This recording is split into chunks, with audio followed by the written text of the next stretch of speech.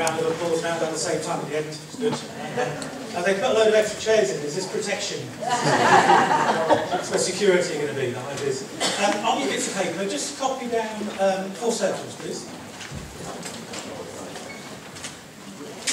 And I always like to start the sessions that I do with a bit of creativity. There's a number of reasons why, which I'll explain afterwards. Can you turn, in a way appropriate to you, there are no rights or wrongs, can you turn those 4 circles, please, into, what you do, 4 things you'll find on a farm. No rights or wrongs. 4 things, turn the circles into 4 things you'll find on a farm.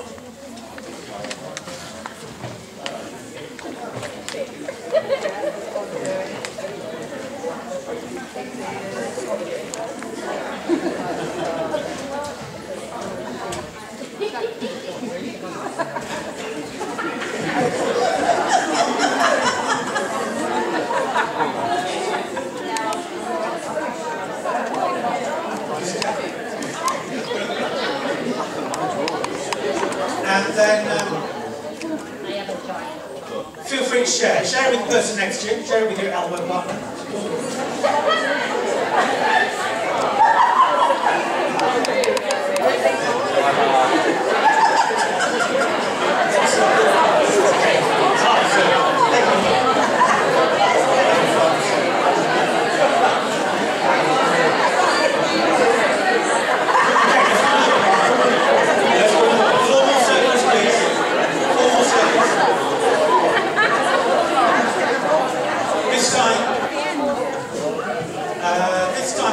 This time, 4 things that you like for Christmas.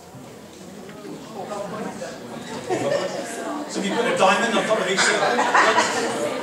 4 things you like for Christmas, no right or wrong. All right.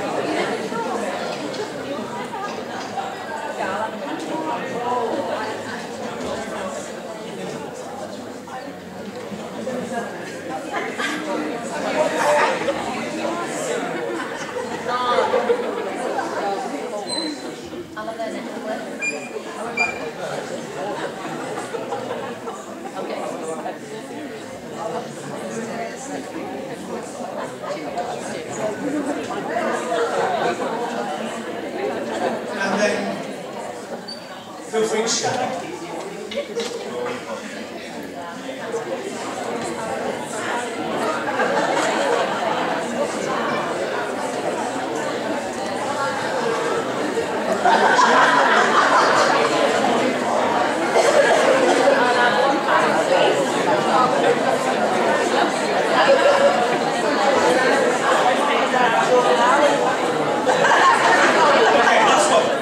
Last one. 4 more circles, please.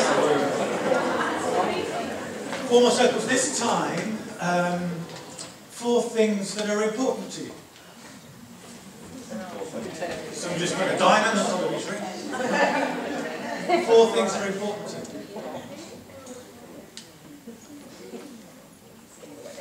Can't hear, is that okay for you? Bring it back when you explain. There's a number of reasons. For start. So thank you for doing that. A number of reasons for start like that. One of them, it's an icebreaker because I don't know what's going on, you don't know what's going on, and I think it's better than doing that thing where you go around people, where tell me who you are, where you're from, what you hope to get out of the session. If you were a household appliance, which one would it be? I'm an angry toaster, just get on with it. It's also to do with mental limbering up. Research from Oxford from a while back found that in a learning situation, mental limbering up makes you more effective learning. You don't expect a sprinter to go out and do 100 metres without limbering up first. It's exactly the same thing for the brain. I don't know how brain-friendly your schools are, but we'll perhaps touch on some more brain stuff as we go through. We'll see how it goes over the next hour. But any understanding of getting more out of the young people in your care ultimately revolves around understanding and tweaking what goes on between ears. It's all about brains in so many ways. It's the brain stupid. You heard that? You heard the phrase, it's the economy stupid? President Clinton last time was elected on his fridge door. What's the most important thing to focus on in the election? It's the economy stupid. For your staff room doors, it's the brain stupid. No matter what's going on, for better or for worse, in the lessons, is as a result of things going on between yours and theirs. And the more you know about that, the more you can work with that and bring the best out of them in that way. So the mental limbering up, as they walk into the classroom, what is it that hits them that gets their brains going in a way where they can't fail. So it's not just a, what did we do last lesson, and giving them a question to supposedly review what they learned last lesson, because if they don't remember, they failed. If they do remember, we just narrow it down. If we're talking about developing independent thinking, creativity, resilience, then we have to be sharing with them questions where there aren't answers. Because an answer's a dead end. An answer's a full stop. So if you give them questions with answers all the time, then it's easy to come to a dead end with your thinking.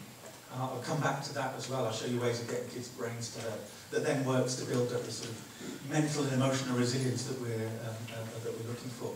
Also, starting that way, it's trying to get you in the right sort of state for learning as well. Increasingly, because we now know a little bit more about how the brain learns, it's become quite mechanistic. You know, we need to have dual processing, where what you say and what's on the board are the same thing. We need not to give them too much cognitive load, so we don't stress them too much so that they can learn. We do spaced learning, so they repeat and they remember better. And all that stuff is fine and good. And what I noticed looking at all that literature is we're losing things to do with emotions, which are right at the heart of the learning process. Those of you might know about the sort of the model of the three-part brain. We have the reptilian brain, the emotional brain, and then the neocortex, the sort of thinking brain. It's not entirely accurate, but it's a good model. But that emotional part of our brain, that limbic system, that mammalian brain, is right at the heart of the learning process. And without emotions, there isn't any long-term memory and long-term learning. So to what extent are you planning lessons that specifically set out to generate certain sorts of emotions? And there's no good emotions or bad emotions. Failing can lead to good positive emotions. Frustration can be good. Frustration leads to creativity, according to Freud, I think it was. So there's no good or bad emotions, but we need to make sure that we're engaging that emotional brain in order for the... Well, I mentioned this to a teacher years ago, and he said he was told, to teach he was told, you have to contain, entertain, explain. And that it doesn't work in any other order. And it fits in with that sort of brain theory model. Contain. Freedom from fear. Emotional safety and security. It's okay. You can't fail. You can't be wrong. It's a bit of a laugh. You share it with your friend. All the things I've tried to do in the last couple of minutes. Entertain. Positive emotions. Not the teacher doing a song and dance routine at all. That's not what it's about. And then explain. Then you get to the bit where you can actually sort of get on with the more sort of academic teaching learning, if you like. So how do you create effective neurochemistry the minute the children come into the school grounds, into the